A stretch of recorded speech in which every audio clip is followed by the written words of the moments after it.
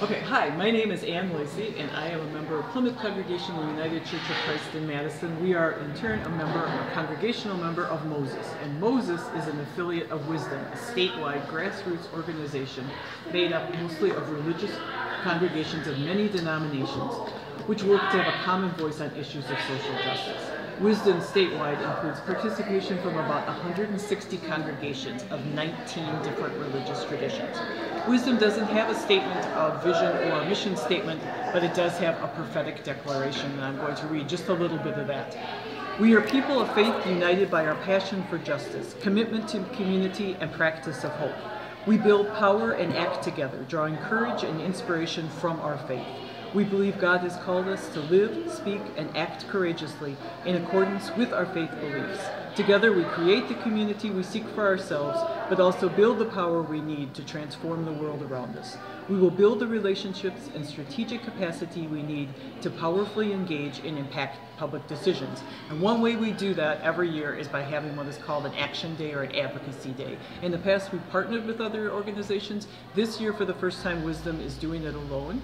On this day, we gather together in the morning. We have inspirational speeches, and we also outline what our broad legislative issues are going to be, the topics about which we are most interested in speaking with the legislature. And the reason that we do this every other year, in the odd-numbered years only, is because we are going to talk with legislators when they are in the process of developing the biennial state budget, so we can influence what goes into that budget. And we are speaking there as people of faith. And so after we have our time in the morning where we gather together, then after that we fan out and go to all the legislative offices, meeting with legislators. In Madison and Milwaukee, we invite all of our legislators to come to special sessions where we have town hall meetings with them.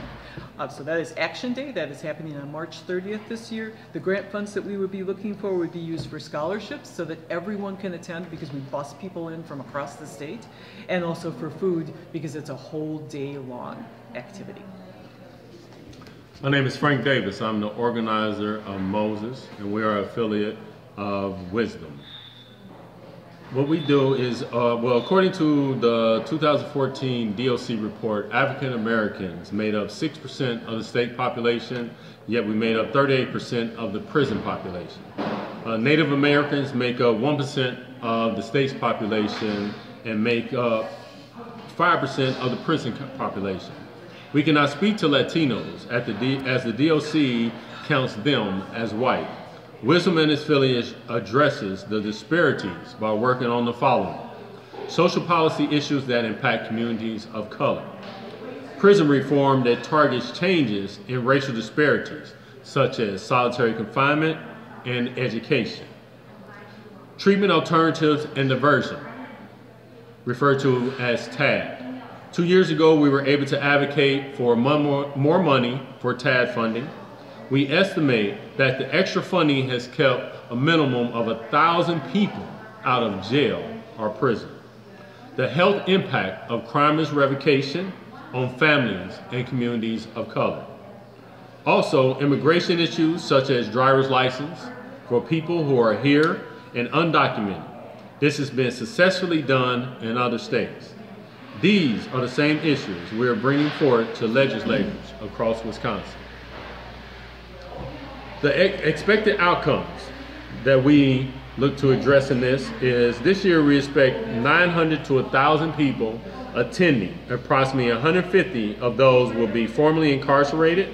With stronger advocacy, we can educate legislators to see, with the DOC receiving 5% decrease in crimeless revocations, overcrowding costs over $150 million per year. We can bring about more humane treatment to those in prison and promote a more healthy community for everyone.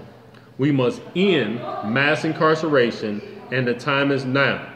And we must continue to address racial disparities in Madison and around the state.